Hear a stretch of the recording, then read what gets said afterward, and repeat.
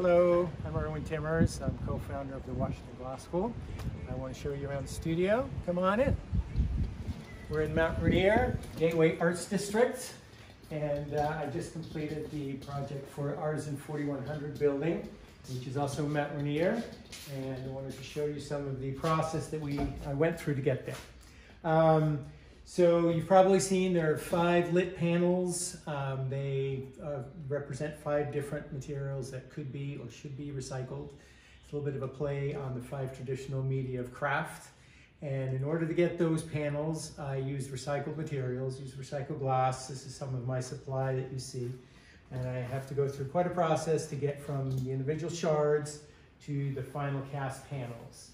In all the panels, you'll see that there's a pattern where the images of the discarded objects slowly fall down Tetris style and end up being a recycled product at the very bottom of the panels.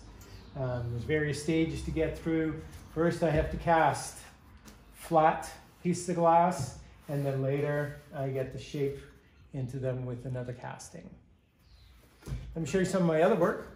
It's all about recycling, the environment, the roles that people play in that, how we discard resources as a society.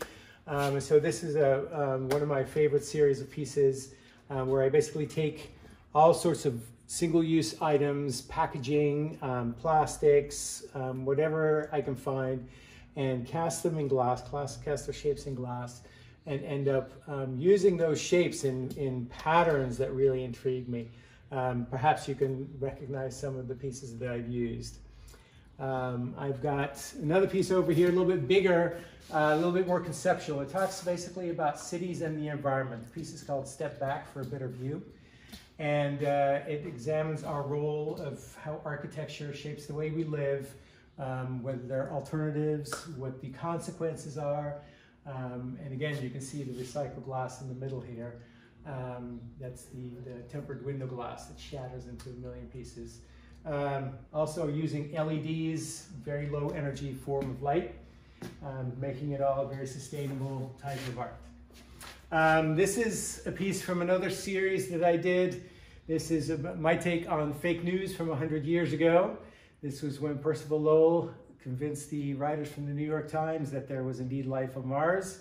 He built an observatory in Arizona, and he saw canals and signs of life, and so was instrumental in getting the Times to write this article. There can be no doubt there's life on Mars.